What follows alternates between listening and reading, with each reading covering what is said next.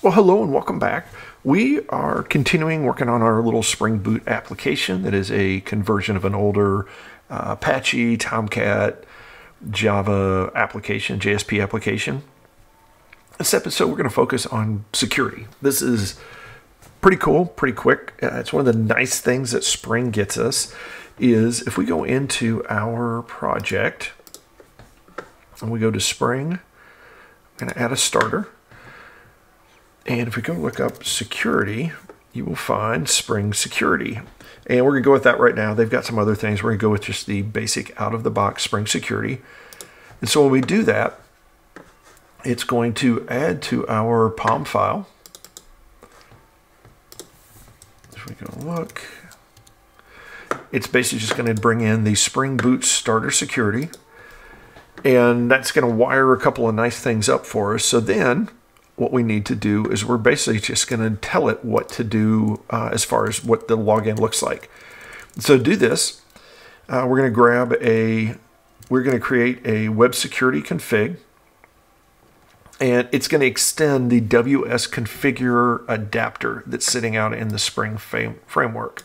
If you find an older example, it'll probably be it was web security configure or adapter, not easy to say. They just changed it, so they've shortened that name a little bit. And there's a couple of things that they simplified when you do the extend. There's a few things that were required before, so they now make it super simple. All we have to do is we're going to come in, we're going to auto wire our data source as we've seen before. So it's going to fire that thing up, it's going to connect to our database, and then we basically need to tell config authentication what to do. Now in our case, our key fields are the username, PWD, and we've got verified. It could be, and we're going to call it as enabled because we're basically just going to work with their stuff that is looking for a username, a password, and then are they active, enabled, something along those lines. And what we're going to do here is this little combo of things says, hey, how do I get my username, password, and whether or not they're active from the user table based on the username? So it's basically like a login. So what you might do is you could have, let's say, login in the word password, maybe how you have your table set up. In this case, we're just using, if we go look over here, we're just using this guy. So we've just got this, our password is encrypted. So we're going to need to be able to do that, and it's through the crypt password encoder. We'll look at that a little bit different. We're going to separately do a registration page that's essentially going to set up our user. We'll look at getting that set up at that time. At this point, you can take an encrypted password, which is what we did. I'm just taking an old set of users, and they're sitting in a table. So I'm just pointing to that table and saying, hey, I want to grab my username and password based on username equals, name equal to whatever it is. So like if I do, let's do tester. So if I come in here and I do username, password, verified, where username equals tester, then it's just going to give me this. So it gives the username, password, very simple because it's going to compare those. And it's also going to look for roles. The key roles that we have, let's see if I go back and just select all of them,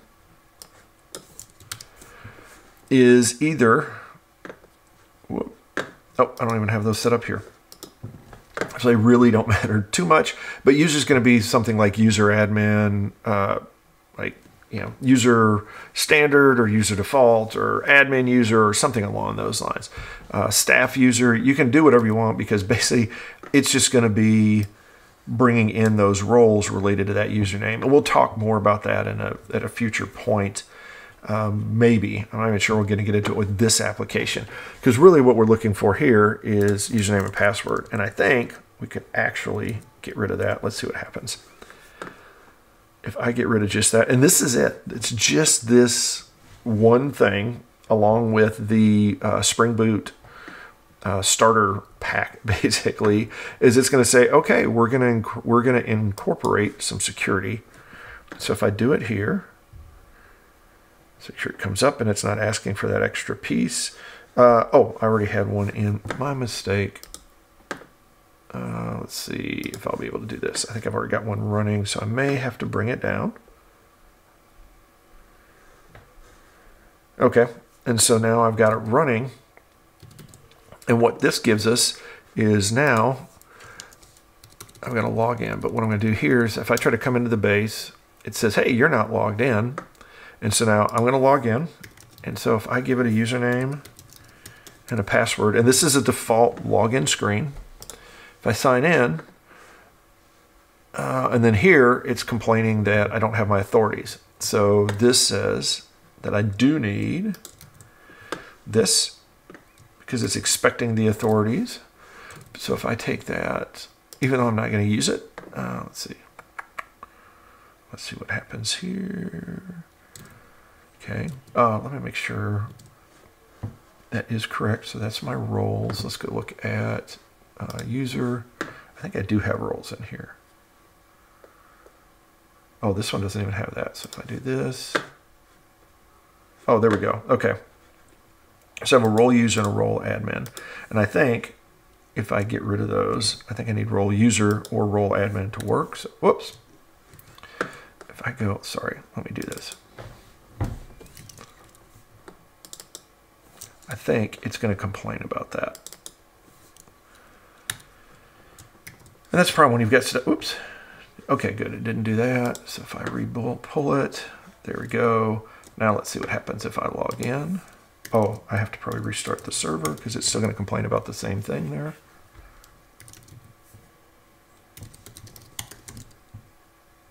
Okay. Yeah, so I need a textual representation, which means I need to go back to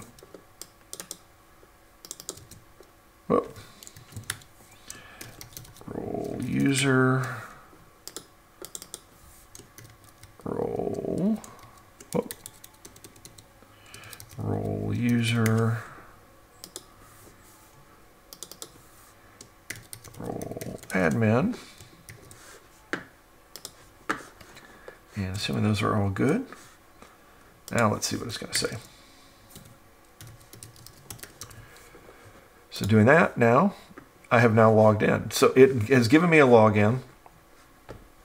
And if you remember anything about it, so I'm back on my home page, but now it's going to require me to log in to get to my home page. And it also has given me a /logout. So if I do logout, it's going to log me out. And then it just comes in and it says, hey, all right, do you want to get logged back in? Yes, I do. Bam. So I can actually, so if I just went to /logout, that's actually going to say, hey, you sure you want to log out? It's going to confirm it, and boom. So all of that logout, that login, all is built in. This is all part of what it gives you. As you may have seen, you get all of this, but you get just this default look and field. Let's see what it complained about here. Oh, that was just the granted textual authority. We'll get a little more complicated. We'll talk a little bit more about roles and stuff like that. I don't know that we're going to need them in our application, so we'll have to have a couple of examples that we'll push. But this one, and you can find this just about anywhere. I just created, to put this file in there, all I've got is I've got a config package off of my main. If you remember, it was com.rbsns.demo. I created the config package. I put web security config.java in there. Super simple code that goes into it. As far as it's like, really, it's one of those, the easiest way to do it is just copy and paste. And in doing so, now that I've got all of those pieces up, I had my POM file pick it up. It knows to go look for this, and I am off and running. I don't have anything else I have to worry about. If I look at my controller, there we go. I don't have in here any login or anything like that. I didn't have to add a login, didn't have to add a log out. It takes care of all of that stuff for me. Now we do have opportunities to be able to extend that, and we will look at that another time. Right now though, I figure it's a good time to just give us a, hey, if you want to get your Spring Boot application set up with a login, you don't need too much. You just need to make sure that you have a table for your user, or tables, depending on how you want to do it, where you're going to have username, password, verified, basically. Are they enabled or not? So are they active or not? And then you need to be able to grab a role for that user. That's it, one role. We will get into the details of that security at another point, but there you go. So you are all set. You now have a, if you're following along, you now have a nice little login that you can use. So now you have secured your application. And we'll look at some other things. There are definitely some tags that are available. If you look for, and I forget the exact one, if you want to look for like your current user, there is a nice little time leaf that is right. Where did it go? We do have a way to say, oh, here we go. So I could do this, is I can grab this and get the remote user. So if I wanted to do that, I can go change my home page and say, let's see, let's put that right underneath this thing. And we're just going to do it like this. We're just going to say, welcome. And so if we do that, and we log in, we're going to be able to see our name here in a second. Because that is, yeah, remote user, which is their username. Where did that go? So I'm going to log out, I'm going to log in. And there's more that we're going to be, whoop. I guess I need to learn how to log in properly, type my password correctly. Ooh, there we go. I have no explicit mapping for error. So I think it just picked that up and didn't like it. Where did it go? And looking into that, we're going to actually push that onto another episode because I want to get a little deeper into displaying user properties. So we'll come back around to that. For now, we will just wrap this one up. Note, not a whole lot you have to do to get that login and log out done. And once you've got that, then there's, like everything else, ways that we can extend it, customize it, and make it our own. So we'll start building that in much as we had before, where we had our nice little login form. We're going to go build that into our homepage so we don't have to actually log in anymore. We're going to tweak that, and we'll come back that around. We're just going to keep on knocking these things out. So if you have any questions, shoot an email at info@developreneur.com. Otherwise, go out there and have yourself, or even if you do, go out there and have yourself a great day, great week, and we will talk to you next time. Well, hello, this is Rob with Developreneur, also known as Building Better Developers. Wanted to announce that we have school.developreneur.com. Feel free to check it out if you like any of this information, any of the content that we've sent, and you would like to see more. You can come out, you can enroll for free. We have free courses. We've got places for you to get better at just learning a technology, our how-tos. You can work on your business skills. We can help you with becoming a better developer, as in coding and things like that. A lot of the stuff you've seen on YouTube, we also have out at school.developreneur.